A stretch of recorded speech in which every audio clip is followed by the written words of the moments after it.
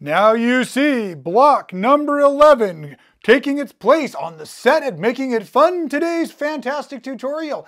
I'll show you how to make it. Let's get started.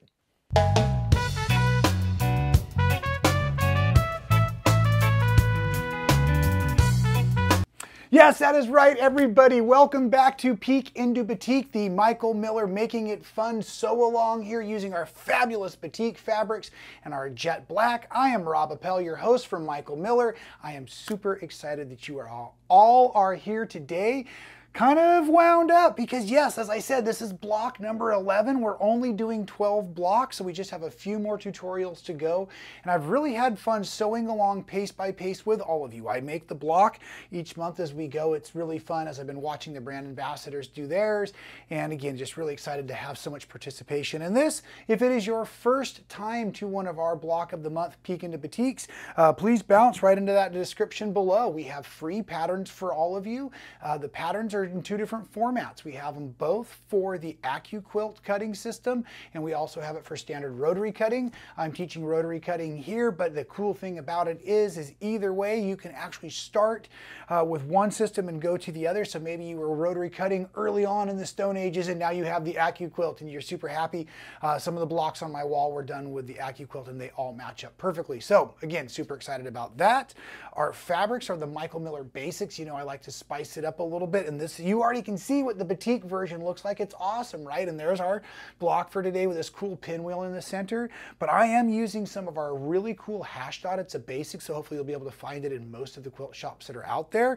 And so our colors are mustard and turquoise and meadow. And then our marble here is the whirlpool color. We'll use that on the border. And following our instructions today, I've done a little prep work, and I will tell you this is really going to be super simple construction because all of the cutting and the piecing is basically the same. We have a couple color variations. So let's get started, right? You will need rectangles of your green fabric and of your gold fabric. You're going to need 4 of each of these colors, and these rectangles are 2.5 by 4.5 inches. Okay, so 4 of each of those. You are going to need 12 of the blue.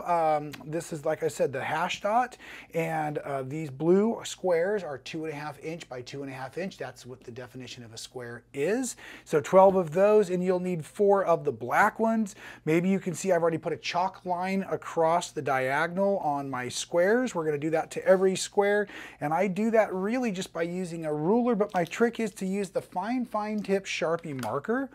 And I like that because it makes a really fine little line, because I want that to be the line that our thread goes on today. So I don't want it so wide that it kind of gives for some slop and some irregularity. So at any rate, take a moment and mark all of your squares, as you can see that I have done in advance.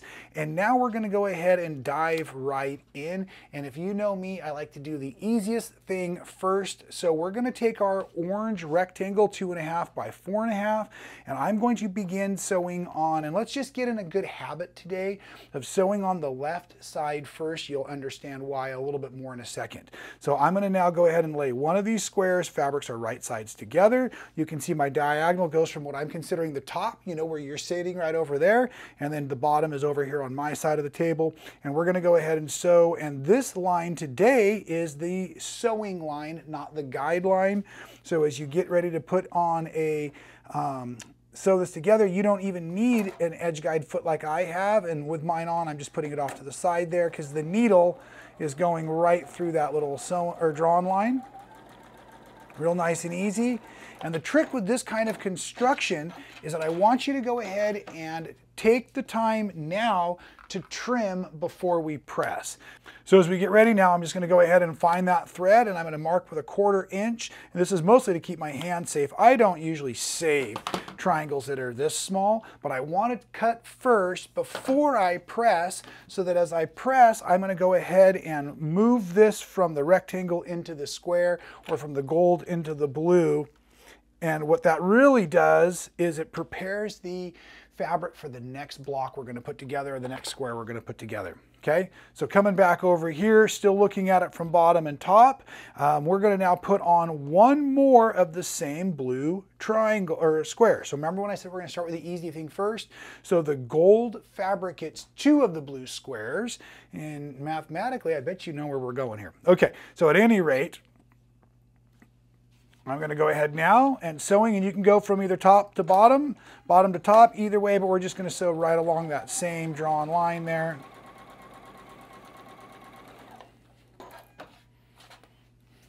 And once again, come on back first, trim before you press, roughly 1/4 inch seam allowance.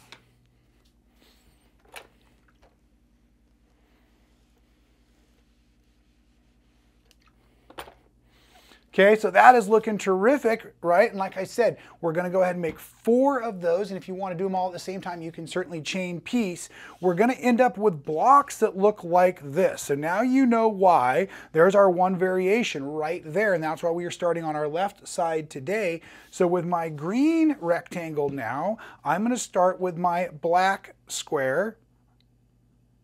Same top to bottom. We're going to sew this on first, making sure it's on the left-hand side.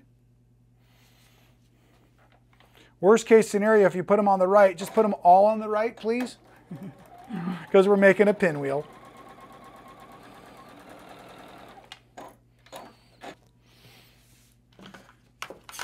Trimming before pressing, using the ruler to keep my hand safe, and again, pressing into the new piece, that black there, so that as I come back in, now I grab one more of those blue squares, lining up with all 3 edges one last time. We're going to sew this on to match.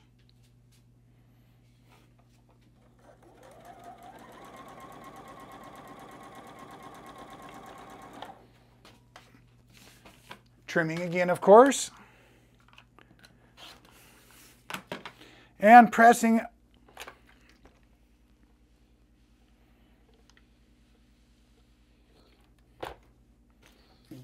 go ahead and move those out of the way. And I just showed you a moment ago, but as a refresher, this is the block unit. We're going to make 4 of those, and all of those are going to be the same. So basically, you're going to now take the green rectangle base. It is on the bottom side. The orange is on the top side. Remembering this is the top where the point goes. Just go ahead and flop those over like this, and we're just going to run a 1/4 inch seam through there.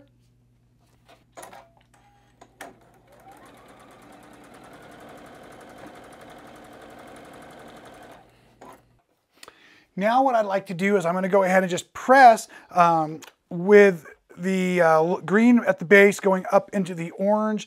It just gives me a little bit easier, flatter lie on my seam. And once again, as I pointed out, we should have 4 of these that all match each other just like this. Now we're going to form with the pinwheel with this black in the center. So basically, I'm just going to kind of follow my instructions and rotate, rotate, rotate. Had it right the first time, and rotate just like that. And then we're just going to sew the individual blocks together. So let's do these 2, then we'll do those 2.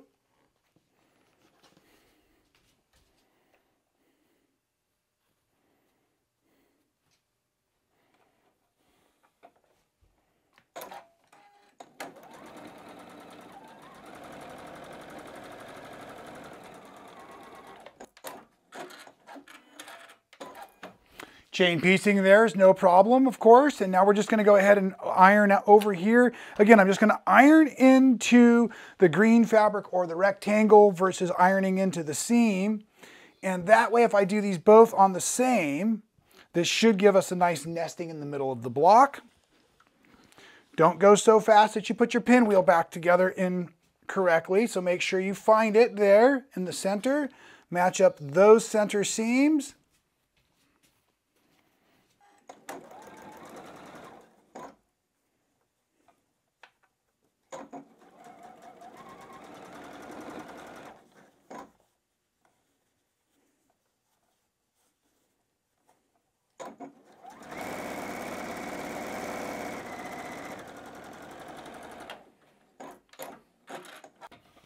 Let's go ahead and press this so we're dialed in with our center of our block.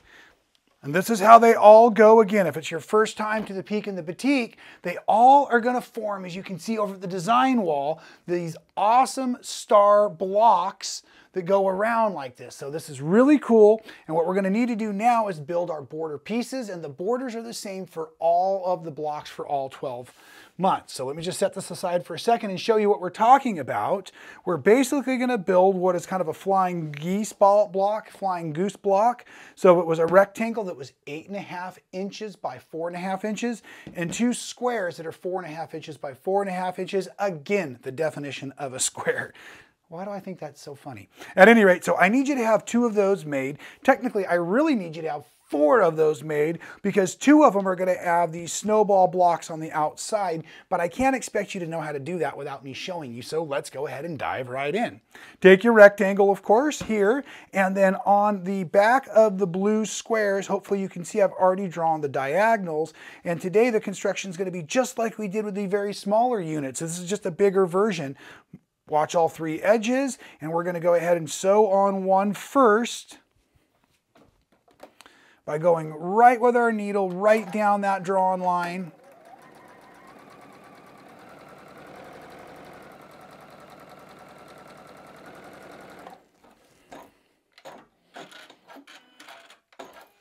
But this is where the change comes in, at least for me personally, as these are big enough to save for something else. I've got a couple other videos out there that do show that.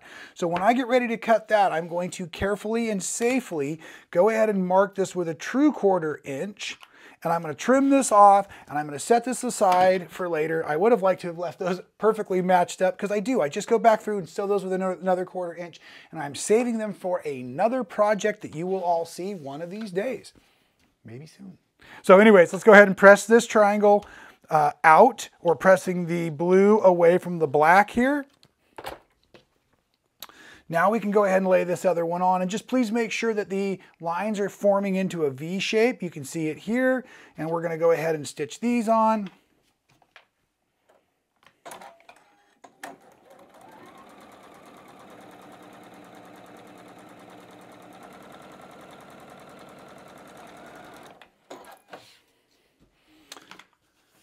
Once again, making sure I have a good 1/4 inch seam allowance because I really want to save these triangles for later. We're going to press this over.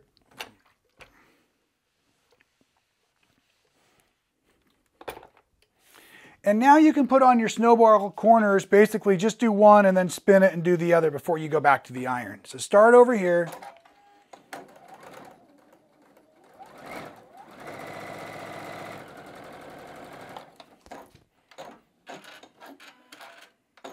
Trim it, spin it, drop the other one. If you have prints, make sure you're going right sides together. Batiks and solid, not so important. And now on these, I'm going to go ahead and press away from the center. So pressing away from the blue into the black.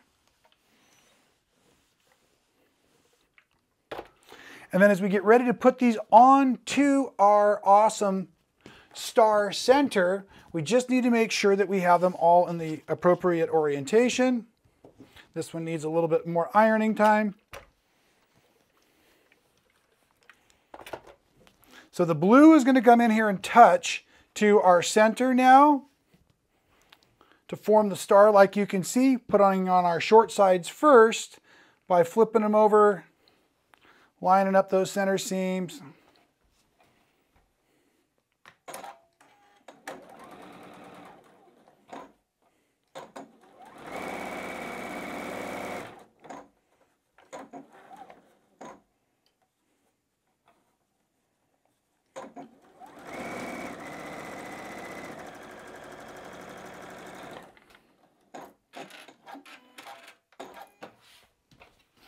Once both of the short pieces are on, now I want to go ahead and press from the add-on piece, the outer border edge, into the square. So this time I'm holding up the work, pressing into. Same on this side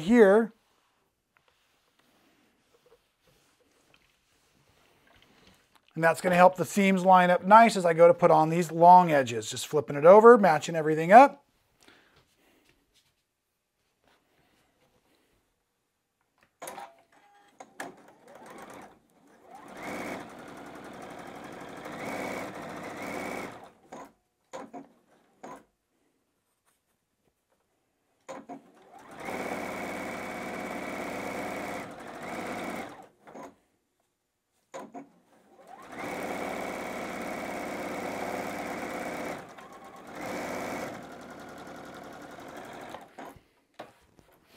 And there it is, the last little stitch, the last little thread cut. Let's go ahead and press this open so you can all see how beautiful it's turned out again. And we are getting so close to the finish line. Now, I know some of you are just, like I said, showing up to the party because I read all the comments every single week that you all put in there. Again, thank you for that. So I want to take a moment and answer a couple of questions right now.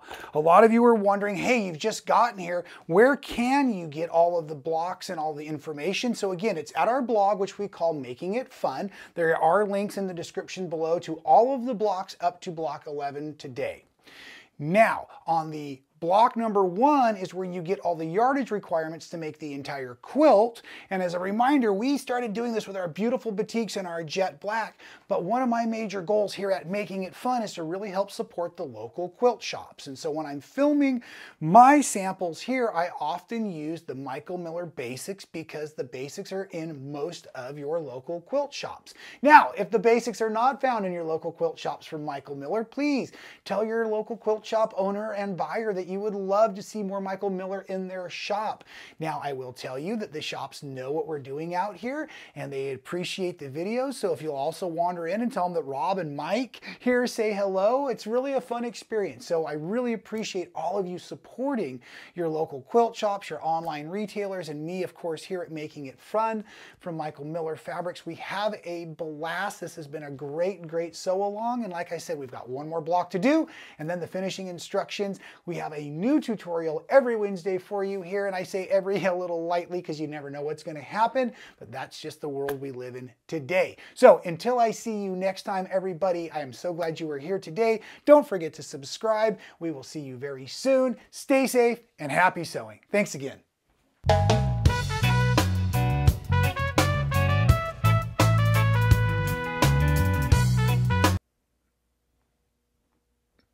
What? Are you actually still here? That's fantastic. Make sure you check out some more of my other fabulous content right here on YouTube. I think it's terrific. Please subscribe while you're there and make sure you hit that little notification bell so you don't miss another moment of the fun.